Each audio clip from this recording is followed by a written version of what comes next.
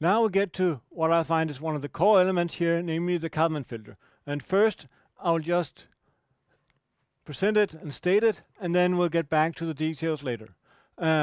So we have to get some initial estimates of where we are at time 0, so that we can make a prediction of what is our expectation at time 1. That's the mean value of the process. It's a vector in general. What is the covariance of our one-step prediction to time 1 given information to time 0?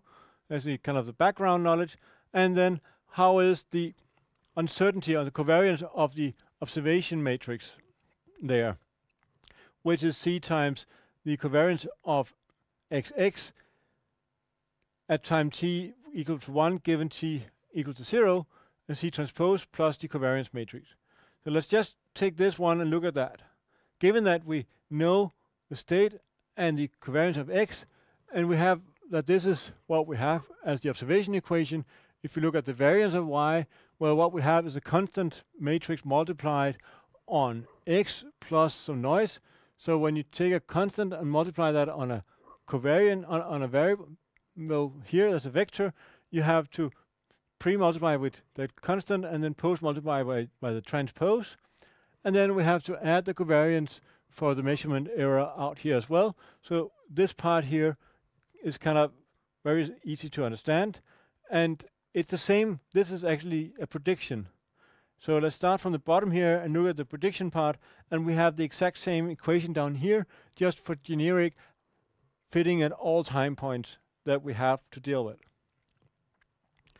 So to do the prediction for the state, we have an estimate of where we were previously, and then some input and some noise. So it's quite obvious that the expectation out here is using an expectation value of the noise of 0, and then just saying that the x hat at time t plus 1 given t is the coefficient matrix A times the estimate of x t given t. That means information of the system state given observations up to and including time t plus b times the input. And the covariance here is very similar to what you have for y. You have initial covariance matrix for x, and then you multiply that by an a here, which means that you have to pre-multiply by a and post-multiply by the transpose of a when you go for the covariance, plus you have the system noise because we assume that the input is known and there's no noise from there. So the prediction part here is fairly straightforward. The reconstruction part is a little bit more demanding to understand, but for now, before we get into the details, let me just explain. So you have the prediction of xt given t minus 1 times c. So this is the predicted value of yt. So we have the one-step prediction error here that we use. We want to use that to update when we get the observation of yt. We want to use that to update our prediction at xt given t minus 1 to get xt given t.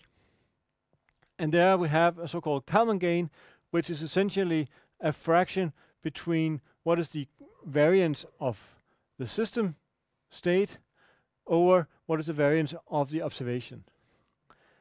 Effectively, this is just a weighted sum of two normal distributions that are wrapped in a lot of indexing. And then the covariance of xt given t is the predicted covariance minus the information that you get from the observation. So that's the background.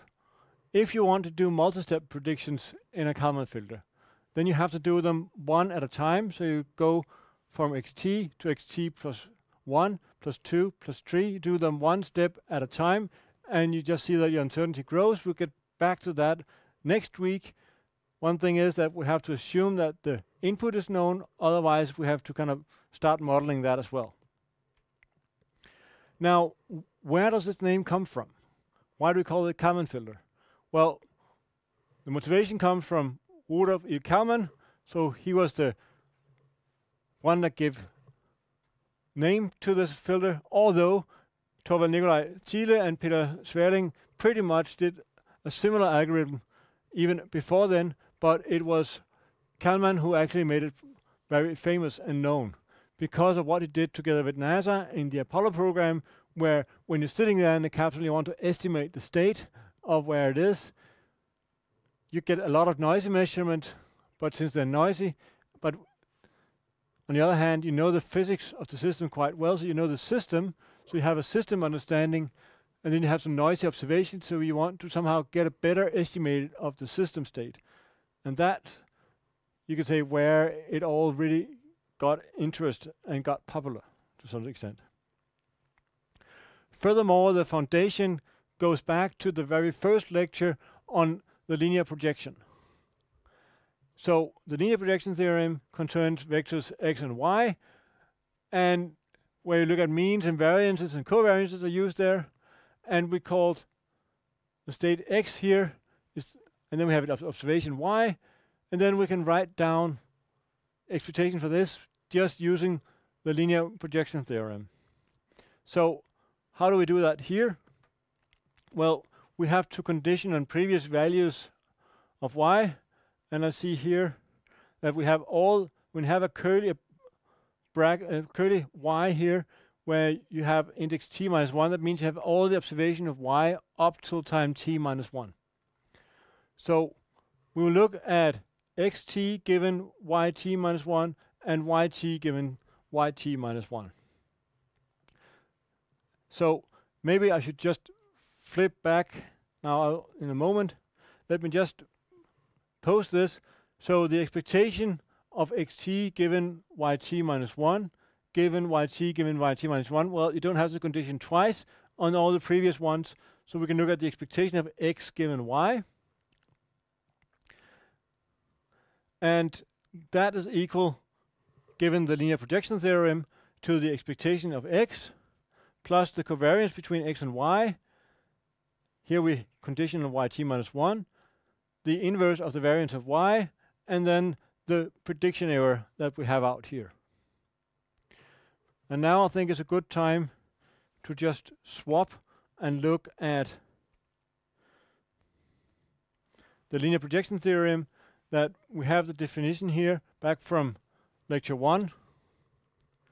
So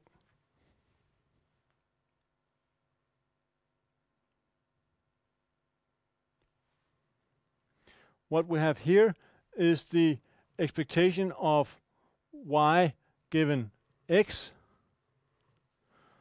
So the linear projection theorem is the expectation of y given x equals to the mean value of y plus the covariance between y and x times the inverse of the covariance of x times x minus the mean value of x. And now let's go back here and just revisit what we have here. So we have the expectation of x given y. We pretty much just have to swap x's and y's everywhere in the projection theorem over here is equal to the expected value of x, which is mean value of y over here, covariance between x and y, which is the covariance between y and x here, the inverse of x, the inverse of the covariance matrix of x becomes the inverse of the variance of y, and finally the prediction error in y here is from the prediction error in x here. So it is indeed just what we have here is indeed just the linear projection theorem. And from that comes the variance as well. So you have the variance of x given y is equal to the variance of x, and I'll just not mention all the previous yt minus 1 here. I should mention that, but it just makes things so complicated. So just read it. The understanding is that this variance of x is a covariance of xt and yt given the previous, and then multiplied by the inverse of the variance of y times the covariance. So again, it's how much do we trust the information from the observation that we got. First, I'll just copy what we had there on the previous slide, and then if we relabel all these things with our notation that we use in the Kalman filter, or just to underline it, then what we have here is the expectation of xt given yt in all the previous observations. We call that xt given t. That's equal to expectation of xt given the previous observation, so that's xt given t minus 1, plus the covariance between xt and yt given all the previous. That's the covariance between x and y given at time t given t minus 1. Then we have the inverse variance of yt given the previous stuff. That's the sigma yy at time t given time t minus 1 inverse. And then we have the prediction error out here is yt minus yt hat t given t minus 1. Okay, so and then for the covariance here of x t given t, as we have variance of x given yt is equal to the variance of x given information up to time t minus 1, as we have down here, then minus the covariance between x and y given information up to time t minus 1 we have down here, and then the inverse variance of y given at the time t given t minus 1 multiplied by the transpose, the same covariance as before. And now what we'll do is that we'll take this part here, so the one multiplier that we have in front of the prediction error, and we label that the Kalman gain, so to speak. Gain between us, that's the amplification you get of the prediction error into the system. So let's just look a little closer at what we have here. Let's just look at sigma xy. What is that? Well, that's the covariance. Now I just forget about the time indices, but just to get what is happening here, it's a covariance between x and y. So it's the covariance of x, and then we have y defined up here. So we can plug that in. That's c times x plus epsilon 2 here. But since we're looking at the covariance between x, and since the noise in the two parts in the system and the observation part are independent, it does not give any contribution, and this is equal to the variance of x c transpose, because we have the c multiplied on the last element there, so we have to take it outside transposed. Or you can also write this as sigma x c transpose. So that means that the Kalman filter, the Kalman gain at time t can be written, instead of this notation here, we can have it as sigma x